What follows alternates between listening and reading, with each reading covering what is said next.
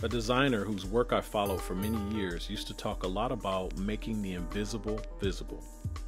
Perhaps what makes photographers unique from other visual artists is that we will climb, crouch, and crawl through mud to find a unique perspective, to make something visible that hasn't been seen before.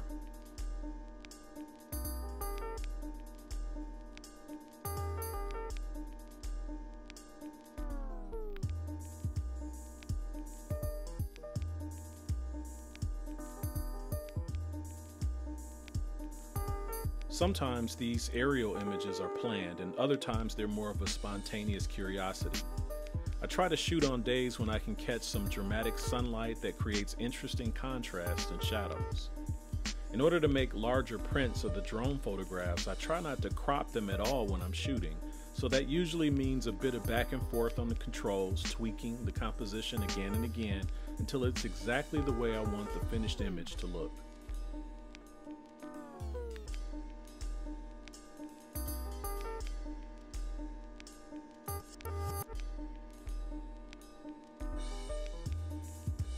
Obviously, my digital cameras shoot in color, but I've been shooting long enough to have a pretty good idea how color images will translate into a final black and white photograph.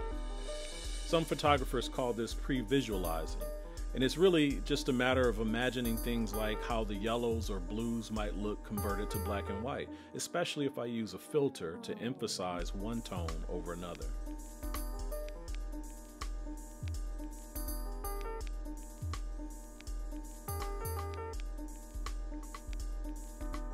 Once I get the images home, I import them into my computer using a program called Adobe Lightroom.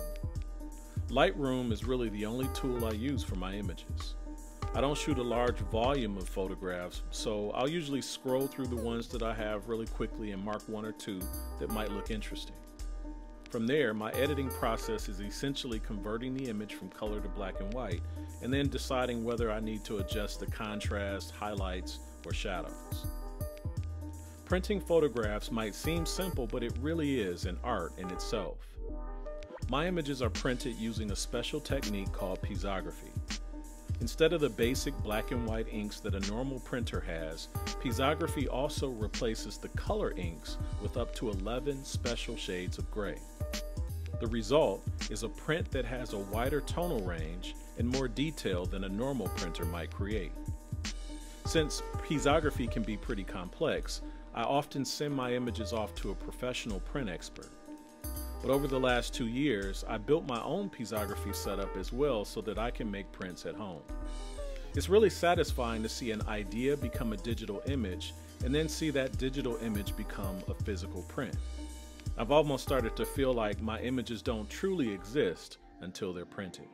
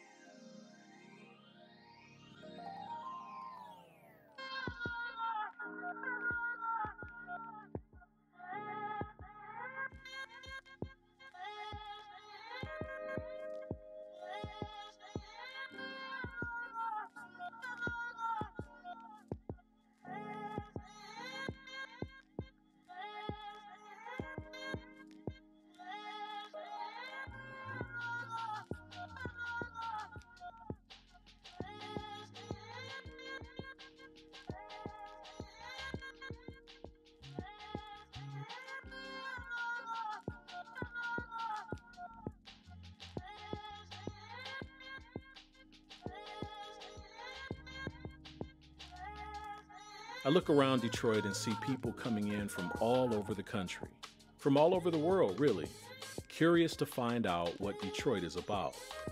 Curious about the culture, the energy, the vibe, the people. They aren't just coming here to visit. People are putting down roots here. Folks who left are coming back. And those who never left, they knew all along what the rest of the world is finally rediscovering. That Detroit is much more than a flyover city. Detroit is home. Detroit is real. Detroit is beautiful. Through photography, I love having the chance to contribute to that narrative.